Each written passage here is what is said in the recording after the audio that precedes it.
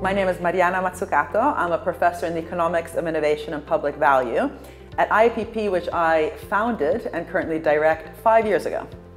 So the reason I actually set up the Institute is that my research was starting to have quite a bit of impact around the world in terms of rethinking the state. And the point of the Institute is to unpack that. What does that mean for organizational design? What does it mean for the curriculum for civil servants? What does it mean for the new economic thinking? And really, my research actually crosses all those different areas around the new types of finance, new ways to think about value, new design of policy if what we actually care about is solving some of the biggest problems of our time. So I teach across the curriculum, and both in the master's program, the MPA, and in our Rethinking Capitalism module, which is based on a textbook that I wrote, my goal is for students to realize that it's absolutely impossible to have better policy, for example, policy for climate, without it actually being founded on new economic thinking. So I love teaching our master's students really because what we're trying to do is to rewrite the curriculum. So in some ways, we're learning as much from the students as they're learning from us.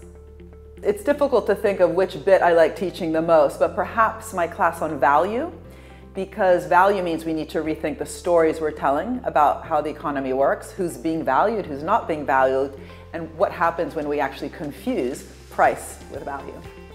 Perhaps one of the most influential people in my life in terms of academia was my history teacher in high school.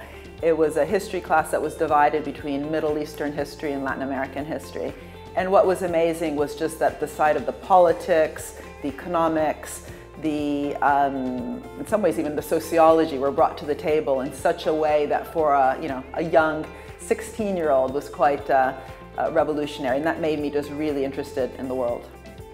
I'm presented here as the director, as the professor, as the founder, and I guess it's really important for me to say that for me it's an honor to be working not only with the wider IPP team, but also with the students. We are a team in the battle that is out there in fighting against the ideology, the problematic practices on the ground, and we can only do it together. And I see myself very much actually as a student of this experience.